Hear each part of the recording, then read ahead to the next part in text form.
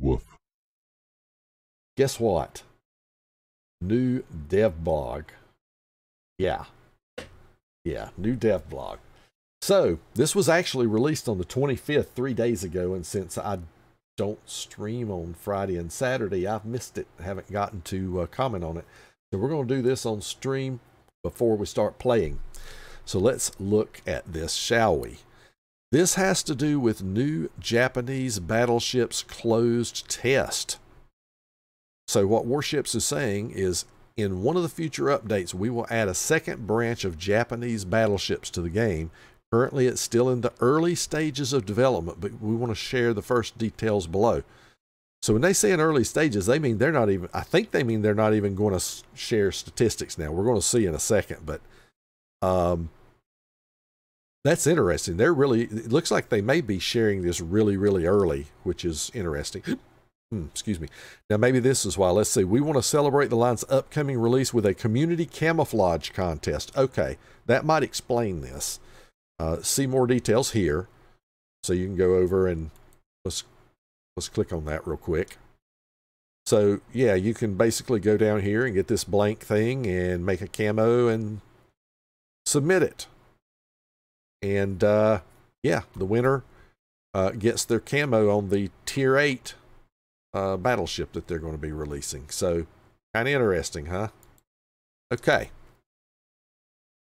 Take advantage of multiple in-game rewards, and we will add the winning design to the game. Ooh. So they will add 3 new Tier 8, Tier 10 ships to the game. Yumihari, Adatara, and Bungo. Okay. This one is initially, it's automatically going to get dubbed the Bunghole. I can already tell you that. That's what probably, I bet everybody's going to call this one the Bunghole. In any case, Tier 8 to Tier 10, the ships are battlecruisers, playing at medium to long range, capable of dealing significant damage per salvo. Now, battlecruisers, well, why are they only doing Tier 8 to Tier 10? And the reason I ask that is, you've already got a Tier 5 battlecruiser in the game in the line, the Congo. Why don't you pull the Congo in, then come up with a Tier 6 and 7, and then you just have to release a new Tier 5 battleship for the regular battleship line. Just make a Tier 5 version of the Fuso. Just, you know, the Fuso's got, what, 12 guns? Well, take a turret away or something and reduce the range a little bit and, you know, whatever, reduce and add a little bit to the reload or something. I mean, just make a 10-gun Fuso at Tier 5. I mean, you know, it's not very hard. At least I don't think it is, but I'm not a game developer. Maybe this is a lot easier to do it this way. But yeah, you've already got to, and Congo's great. Congo's fantastic. I love that ship now that I've started playing it some. So yeah, you know, I guess maybe, I don't know. Maybe there's no money at Tier 5 to 7. I just don't know. I don't understand the reason for that, but you know, you did it with the Brits. You did the British, the whole line, and you've already, like I said, you've already got a head start with the Tier 5. So why not go for it and do a whole line? But okay. So we just said these are medium to long range, significant damage per salvo. The new Japanese ships have powerful main battery guns with the trademark Japanese features, high firing range, and good accuracy? Surely they jest. No, what? Let me rephrase this. What Japanese battleships have is they have pretty decent horizontal dispersion, but they have the crappiest vertical dispersion in the game. So, and what that means is horizontal dispersion is how far right and left your shells go. So those are actually usually a little bit better than other battleships lines if you're looking at battleship, but the vertical dispersion is how far short or long the shells land of where you aim. And theirs is by far the worst of any nation in the game as far as battleships are concerned. So that's, to me, vertical dispersion is more important. That's why some of these Russian ships, you know, can just absolutely annihilate stuff because they have such good vertical dispersion. You know, anyway, yeah, I don't get that thing there.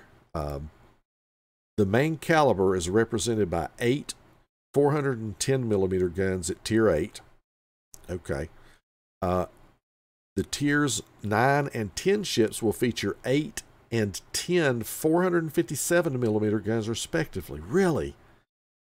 Just what they did with the British line. The ships also have good concealment and average speed. So I understand as a battle cruiser, yeah, I would give it better concealment than, because one of the Japanese drawbacks is they have crappy concealment. I mean, like Fuso at tier 6, things spotted from the freaking moon.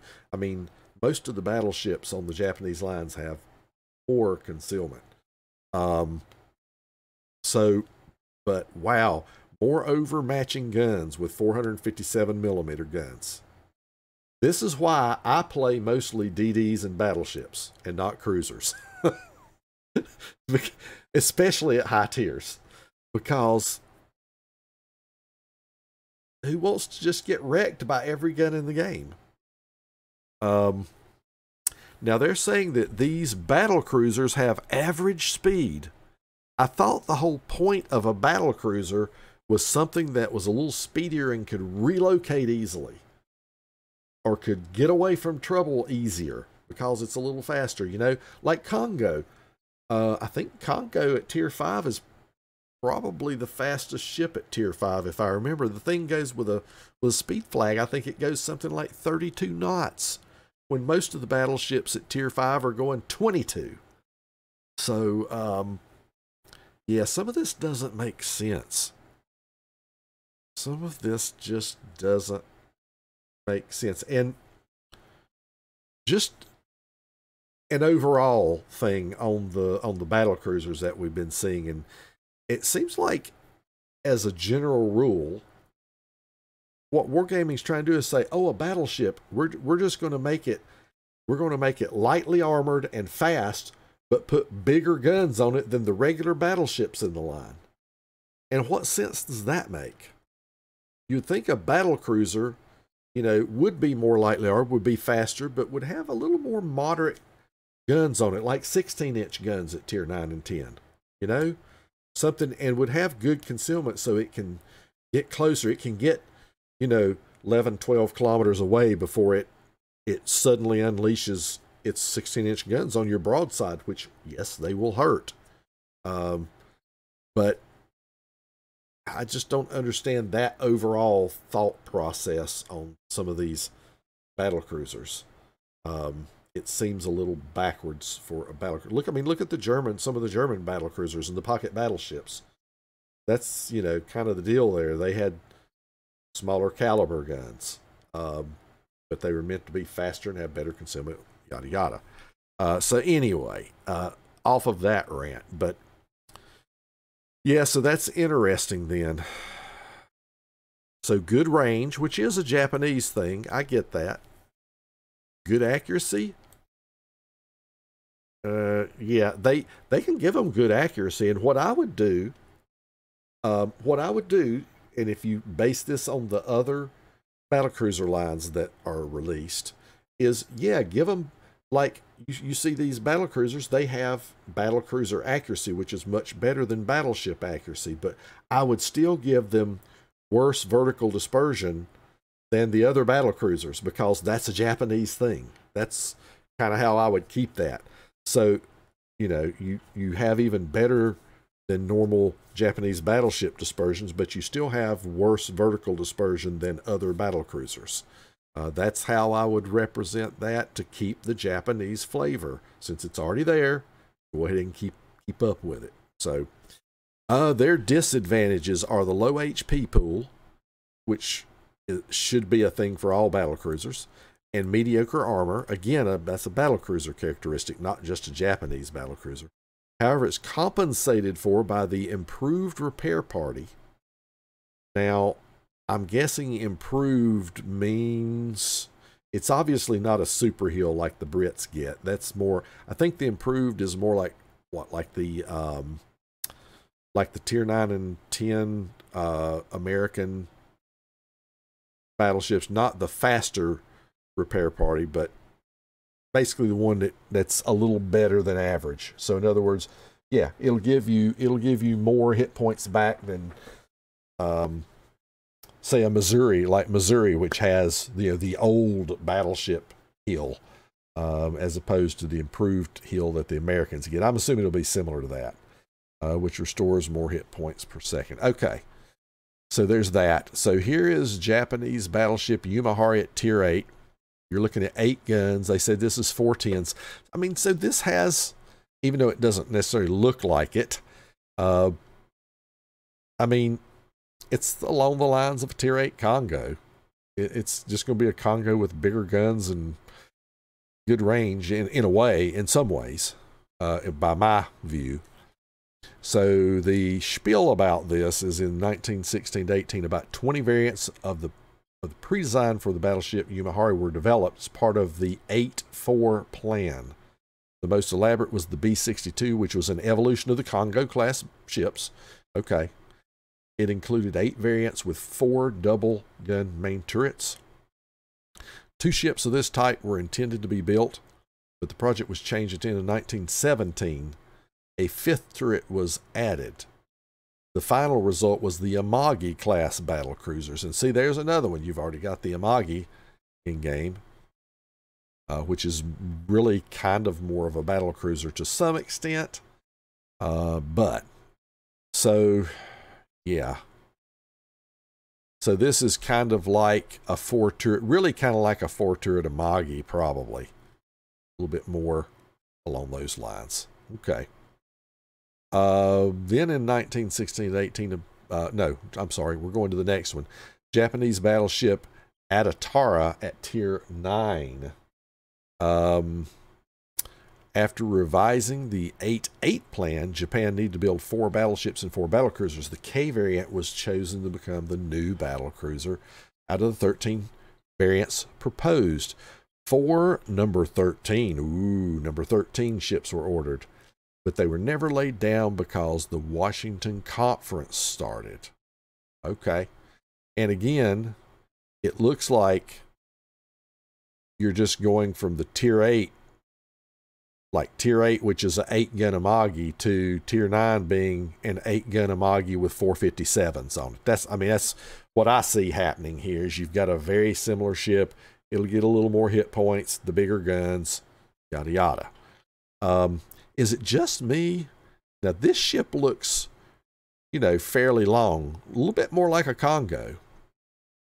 This ship looks a lot shorter and more maneuverable, but this has got to be, see, this thing's doesn't even have any color on it. I wonder if this is like it's skewed. It's just kind of like the way they've got it on here. It doesn't look quite right. It's a little compressed, or a little, not sure what the right word is, but basically the view is a little bit off. It's possible. Okay. And then lastly, yeah, and I see Bogey One.